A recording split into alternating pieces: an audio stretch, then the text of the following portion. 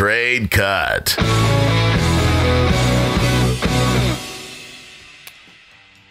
Mike, I'm looking at the graphic of you up here on the screen. Ooh. You look like – there's a couple observations. One, you look like you're really having a hard time deciding whether to keep, trade, or cut. Yeah. You definitely have a headache. And you might be from – are you from Brazil? I mean, that kind of looks like a flag behind you.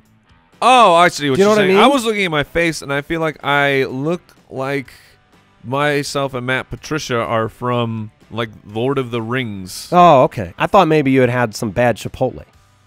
With those forehead wrinkles and that beard, man. Yeah, you've been on the pot a while in that picture. in that picture. YouTube.com/thefantasyfootball. All right. Keep, trade, cut in-season edition. We went to you, to the Foot Clan, to get the most popular requests, whether it was Instagram, Twitter, Facebook, the players you wanted to know what we thought about them. The number one request by far is keep, trade, cut on Robert Woods. Now, none of us are cutting Robert Woods. No. But you do have to make a decision with trading deadlines coming up on a simple question. Does Robert Woods bounce back to what you need and want from him as a fantasy player or not? Yeah, I mean, that is the question, because if you believe he bounces back, then he could be a trade for target. If you don't, then he should be someone you trade. I believe that he will bounce back. I mean, you've had a lot of, especially, you look at those first 5 games, his target counts were phenomenal. You watch the games, some just barely misses or callbacks on penalties. I don't think you saw a lot missing. Now, the last couple weeks, you go back the last 3 weeks, and baffling. That's where they're baffling. I mean, he would be on a 16-game pace of 69 targets, which is not nice. Not nice at all. That would be putrid, and I just don't believe that that's the real Robert Woods, the real Rams, the real Goff. I am scared. I'm scared because, look, I acquired him a couple weeks ago on a buy low.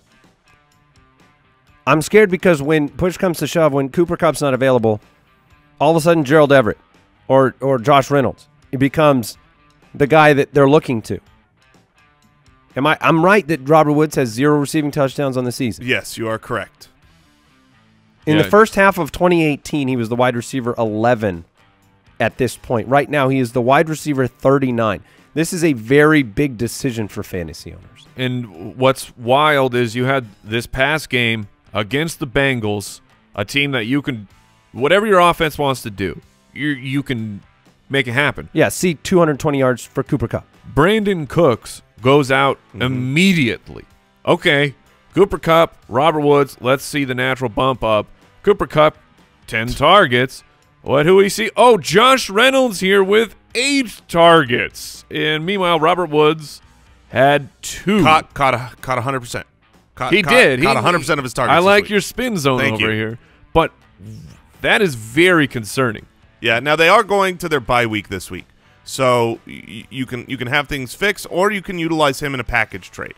If you are looking at upgrading your roster and, he's on bye and somebody's willing to buy low for a future bounce back. I mean, it's hard to trade for a guy who's been disappointing that you want to bounce back on their bye, because it's like you really have to wait and see now. For me, the decisions for Woods is really, do I hold on to him or do I trade him? And I'm scared the way Andy is scared, that I'm looking to trade him away and just if he has a great second half of the season, good for him. But I lean on the side that I want out. It's worth noting that the next 3 weeks is bye week.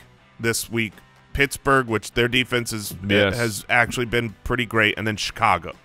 So, it's one of those situations where I think I'm getting out. I had to make the choice. I'm out. I don't know if we're talking in depth about Jared Goff, but he was a drop for me. Oh, that's fine, because you've got a month where you're not going to use him. Yeah, and I think you can still sell Robert Woods on the historical past. Yeah, I think and the bad breaks, I think you're gonna have to- and the Brandon Cooks injury, and you can there's a strong trade narrative there, but I'm gonna have to go trade. Thank you so much for watching that video. It would make me so happy if you watched more of those videos. So click subscribe, ring that bell, and make your life a little better today.